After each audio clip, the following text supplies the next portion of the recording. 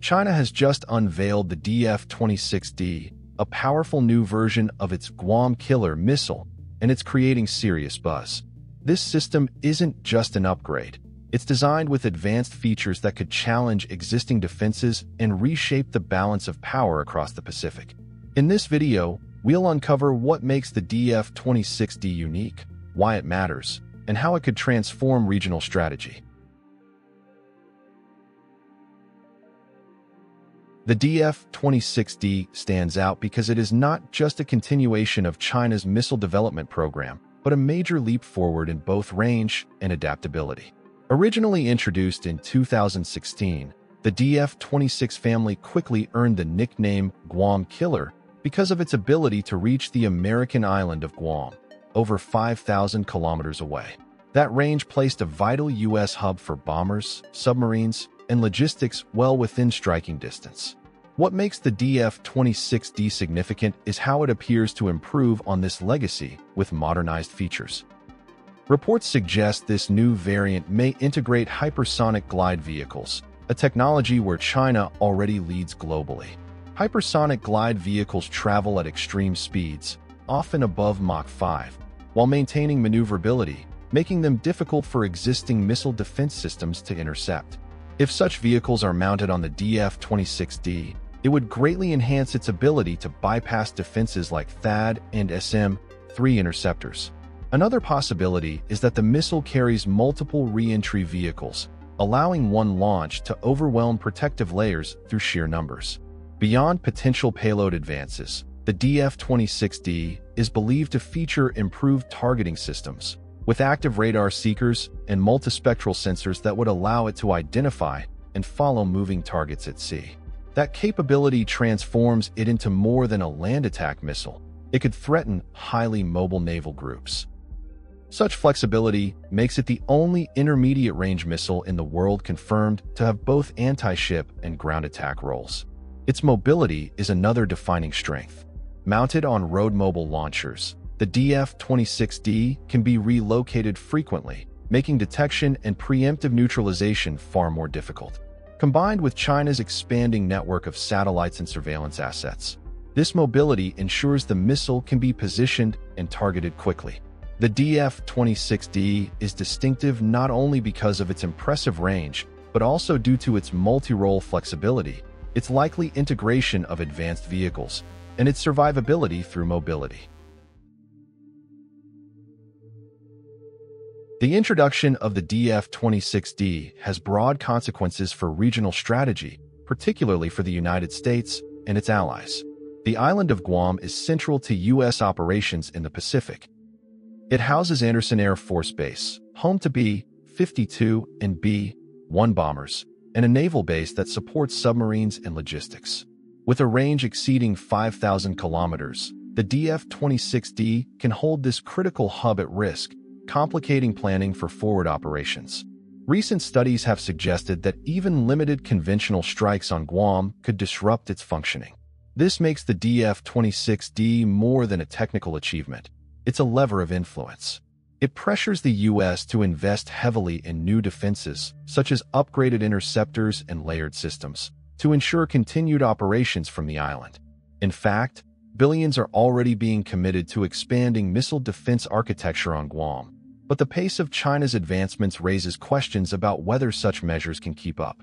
Another major implication is the threat to naval groups. U.S. carrier strike groups are symbols of power projection, operating with strong protective shields that include SM-3 and SM-6 interceptors. Yet, the DF-26D's maneuverable vehicles and potential multiple warhead loadouts present a serious challenge. For the first time, the credibility of these protective layers may be uncertain in contested environments, altering calculations about where carriers can safely operate. There is also a layer of strategic ambiguity. Like earlier DF-26 variants, the DF-26D is thought to retain both conventional and nuclear options. This dual capability complicates interpretation during crises. If such a missile were launched, it would be nearly impossible to know what type of payload it carried until impact, adding a layer of uncertainty that makes decision-making more complex. Finally, The DF-26D ties into China's growing kill chain, a network of space-based sensors, drones, and command systems that feed real-time data into its missiles. Together, these factors mean the DF-26D is not simply another piece of equipment. It reshapes how adversaries must think about operations, defenses, and deterrence in the Pacific theater. The unveiling of the DF-26D ripples well beyond China and the United States. For regional players such as Japan, Australia, and Taiwan, the missile's introduction raises the stakes of future defense planning. These countries now face a reality where even facilities far from China's mainland may be within range of precision strikes. This complicates their reliance on U.S. extended deterrence and increases urgency to develop independent capabilities. Japan, for example, has already committed to expanding its own long-range strike systems and missile defense programs. Australia, under the AUKUS agreement, is exploring ways to integrate advanced missile systems and develop its own defensive network. Taiwan, meanwhile, faces heightened challenges as the DF-26D could potentially be used to target critical infrastructure or naval assets with greater precision. The broader consequence is an acceleration of the regional arms competition. By introducing a system that combines range, precision, and multi-role functionality, China is setting a benchmark that others feel compelled to respond to. The U.S. has already accelerated projects such as hypersonic interceptors and the Pacific Deterrence Initiative to counterbalance these capabilities. Beyond immediate military responses, the DF-26D highlights a trend in global missile development, the merging of conventional and advanced technologies into flexible platforms.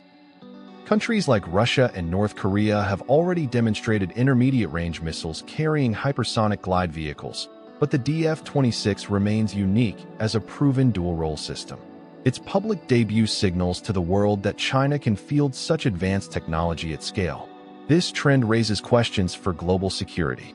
Systems that can carry both conventional and nuclear payloads create uncertainty, complicating arms control and crisis management. Without clear separation, the risk of misunderstanding increases. That is why discussions around disentangling nuclear and conventional forces are becoming more pressing. Yet so far, China has not separated the two in this missile family. In essence, the DF-26D is more than a regional development. It reflects a shift in how modern missiles are being designed and deployed globally. The unveiling of the DF-26D isn't just about a single missile, it's about what it represents. With its range beyond 5,000 kilometers, likely integration of advanced vehicles, and dual mission roles, it showcases how quickly missile technology is moving into a new era of precision and adaptability. For the Indo-Pacific, it alters how bases, naval assets, and defense networks must be planned. For the world, it signals that future missile systems will be harder to predict, harder to defend against, and more deeply tied into advanced sensor networks. The big lesson? We're watching the boundaries of modern deterrence being redrawn in real time. How countries respond, through defense upgrades, cooperation, or new diplomatic efforts, will decide whether these technologies create stability through balance or instability through uncertainty. If you enjoyed this video, don't forget to like, share, and subscribe for more updates on space exploration and scientific discoveries, and don't forget to leave a comment below.